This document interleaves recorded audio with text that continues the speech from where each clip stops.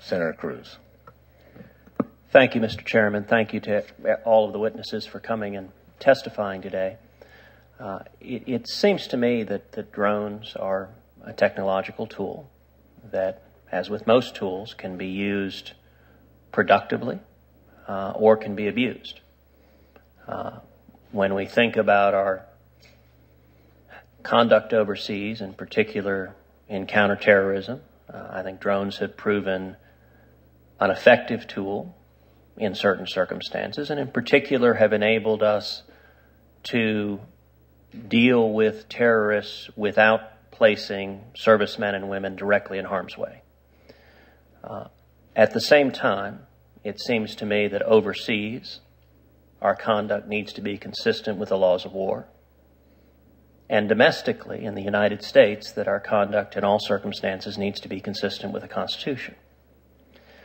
And how that applies to drone surveillance, or a topic for another day, use of lethal force, is not necessarily an easy question. I'd like to begin, Mr. Miller, with a question for you, which is, are there limitations on the uses of drones that your members would support as common sense protections of the privacy of American citizens? The easy answer is yes. We already look to case law. One of the things that we've positioned our program on, or the concept, is that we've not really invented a new ability to collect information.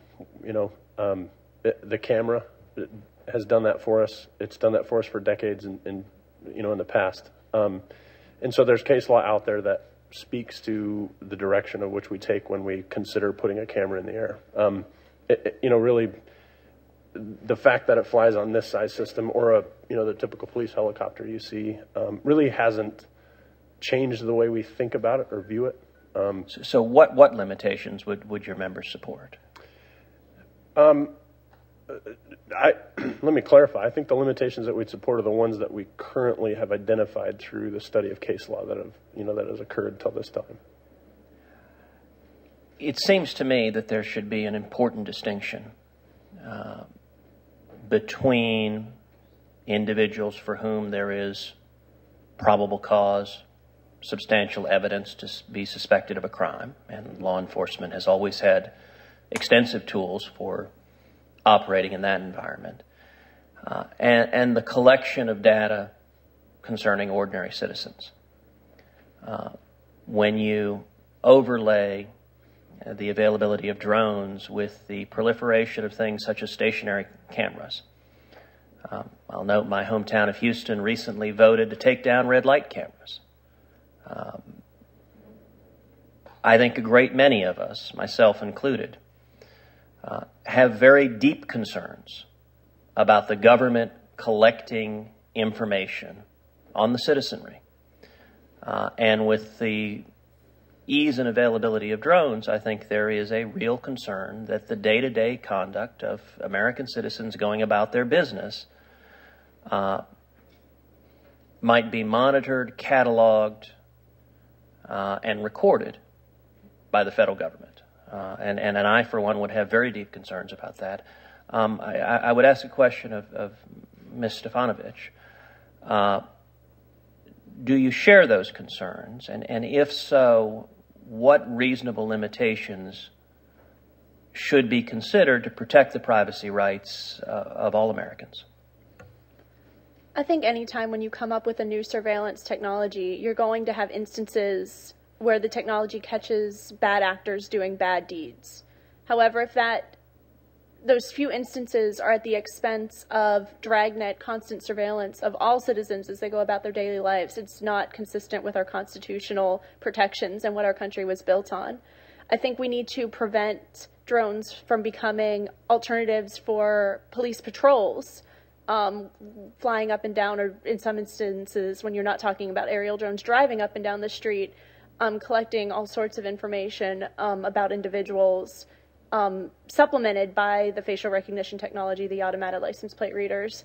I think we do need to enforce a warrant requirement for drones in circumstances where they're collecting criminal evidence. And I think we need to address, in addition to law enforcement use, also commercial and individual uses of drones. Mr. Toscano. Senator, I think that's the core of the issue that we have here today. The conversation should be focused on what is the government's right to collect, to use, to store, to disseminate, to share information. Last year we put out a code of conduct that says this is how you should use UASs in order to get the benefit and to make sure that you do not violate the privacy of an individual. The IACP, the International Association of Chiefs of Police, put out their guidelines, of which the ACLU has endorsed as being the good guidelines in order to how to use this technology.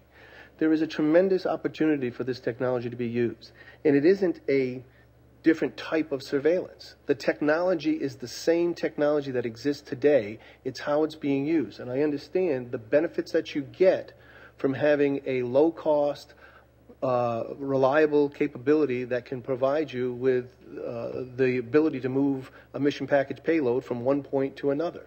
But what you do with that, and the human being that's involved in it, is the one that's responsible.